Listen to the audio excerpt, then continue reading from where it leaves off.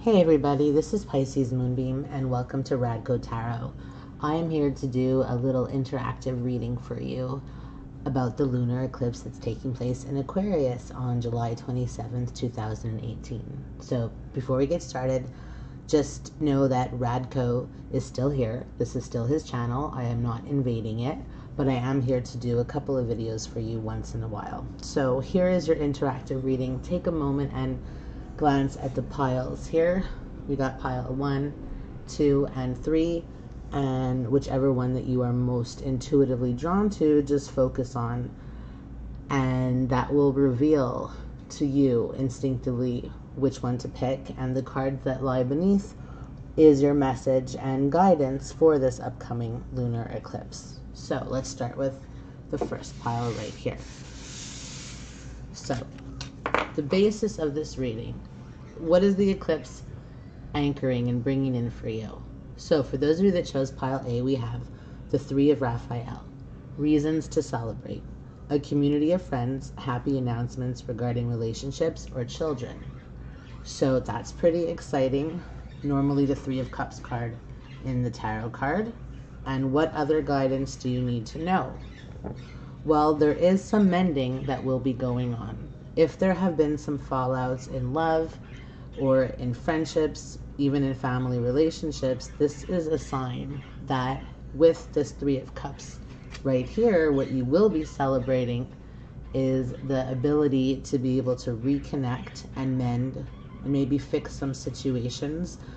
Maybe you had tried to fix them before and the timing was not right, but this to me shows that there will be a time of happy reunions and celebrations, but you will be doing some mending and some fixing. This could also have to do with the Mercury retrograde here, going over some things. Mars is also retrograde. Mars will be conjunct this eclipse, so there will be some mending going on, which is great news. And here we have chopping wood. So what you need to focus on in order to do your mending is to remain humble. Chopping wood is a card that's about being okay with your everyday tasks and doing them without wanting more and without searching for more, and being humble with what you have. Like a new starting point, a new beginning. Sometimes, we want to do some things and the timing isn't right, or we want to reach out to people. But if you focus on your day-to-day task and tasks at hand, you will be able to mend those fences, which will be the causing of celebrations. And the last card we have here is Diamond, and it says value your self-worth. You are God's precious gem. So maybe there has been some healing going on. The 3 of Cups is an emotional card as well.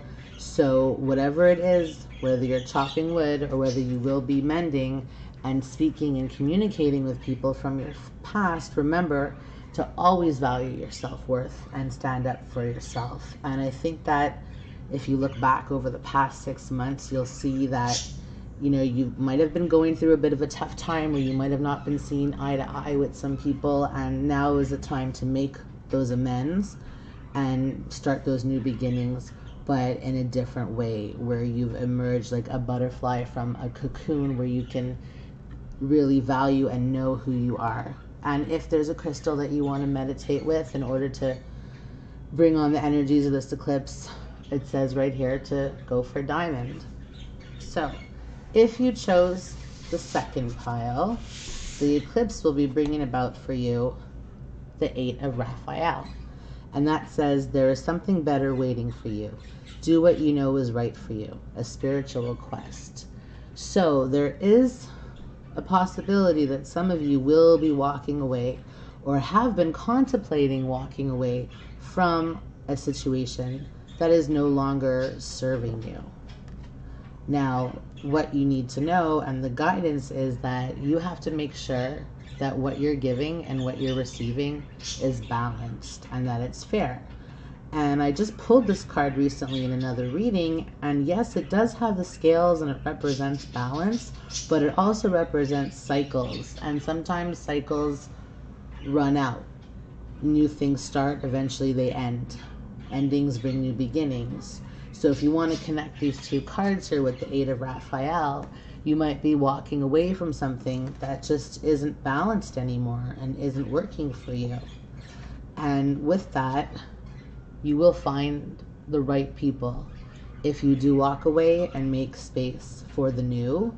The right people who want the same things as you, who appreciate the same things as you, who you can have the right soulful connection with, will come. Maybe you've outgrown your old tribe and you're ready for a new tribe, or maybe your communications and relationships or with your close circle of people just isn't working for you, and it's not fair, it's not balanced anymore. So there is something better waiting, and if you are seeking to connect with people, looks like you will find your tribe.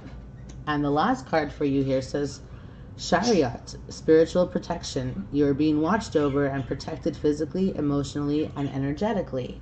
So whatever decisions that you make around this lunar eclipse and this 8 of Raphael, should you walk away, you are being protected. If things are not in balance anymore, let it go.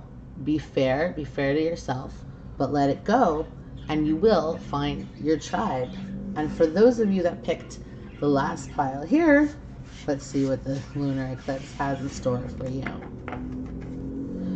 The Ace of Raphael. Whoops.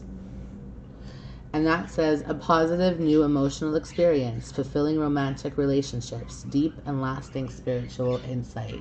So this here is the birth of something new. This could be an engagement. This could be new love. This could be a pregnancy. This could be a new idea in business ventures that can be very emotionally satisfying, but there's definitely something new that will be born here through this eclipse. And the guidance that goes with that is deep knowing. So whatever this connection is, or whatever this little seed that has been planted, there's something seriously talking to you here, and I believe that's coming from your intuition.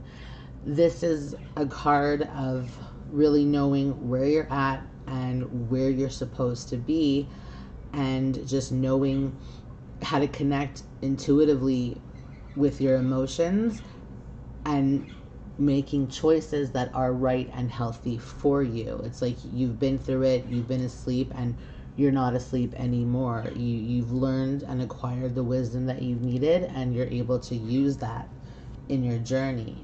And here we have the Yang energy. So this to me represents go for it. Take all that fiery, masculine, aggressive energy, or that male-dominated energy, and pursue it. Because here's a 1 on this card, which connects to the 1 here on the Ace of Raphael. So this is definitely new creations, new beginnings.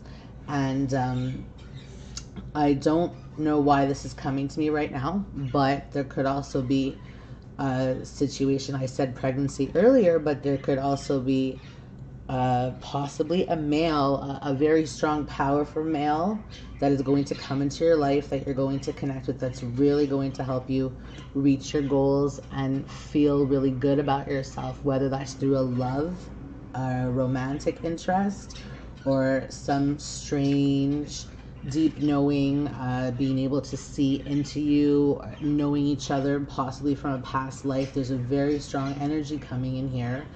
And I don't want to, say let the male lead, because this could be, a female could be presenting such strong energy as well. But whoever you are connecting with, take the action, use the energy, use the fire. There's definitely going to be sparks. There's definitely going to be chemistry, whether it's a project or a relationship.